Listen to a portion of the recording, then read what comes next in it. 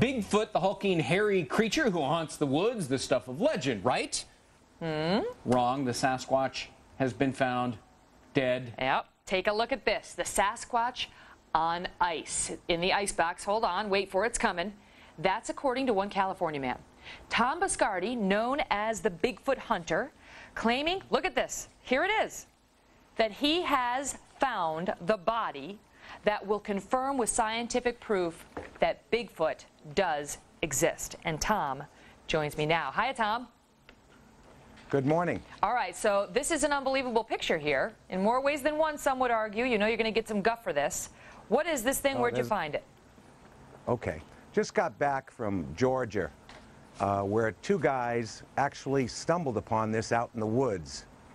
One's an ex-officer who's on administrative leave for, actually he's a hero. He took one for the team. He got shot pursuing a perpetrator. And another one is an ex-correctionals officer. And they were on a show, a radio show, Megan, 2 weeks ago. And the commentator from the show said to him, hey, can we come out and confirm this body? And at that point in time, they stated, the only person that will allow to come out here is the real Bigfoot hunter, Tom Biscardi. So you go out to Georgia and you see this thing in the woods. Now it's in this freezer, but you see this in the woods. Give us an idea of the dimensions. Okay. Well, the one that you're showing there right now is the one that's actually frozen in a freezer. It's a block of ice. The freezer had broken, and Saturday had thawed out, and they showed me the creature. I went back the next day after they showed me in the woods where they actually found this thing, where I actually prodded it to see if it was real.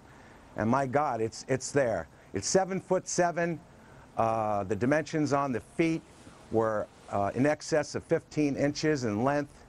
This is filed. The hand from palm for the middle finger is in excess of 11 inches, 6 inches across in width. You can actually see the teeth, Megan. There's no fangs there, so it's not a meat eater. Wait, no, go back to Tom's picture, because I want to ask him about it, of the alleged Bigfoot. Tom, now I got to tell you, you look at this. To me, the top of that looks like an ape suit head sitting there. I mean, you're telling me you've actually laid hands on this thing and it's real. Yeah. As a matter of fact, that blackness that you see there is water. And that was the problem that they had. They kept putting water in there thinking that it'll freeze up and they didn't know that it was a frostless freezer, believe it or not. And that's what made the freezer go awry. So where's the thing now? Well, it's been moved right now. I'm assembling. They've asked me to assemble a scientific team. Already sent the sample for analysis.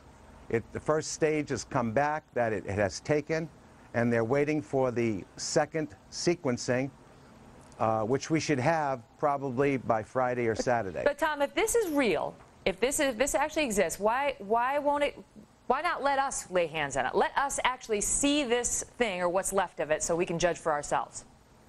As a matter of fact, I'm here to let you know, Megan, okay? You have an open invitation from me, from the boys, okay, that next week when I get the scientists out there, I'm inviting you publicly right now that we want you there.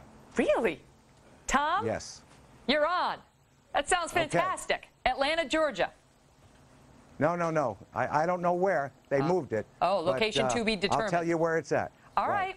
You heard it here first, folks. Exclusive, America's Newsroom, Tom and I. Tom, you know you've got your doubters out there, but we love having you on. And very interesting photos. Thank you, dear. All the best. Bye-bye. All right.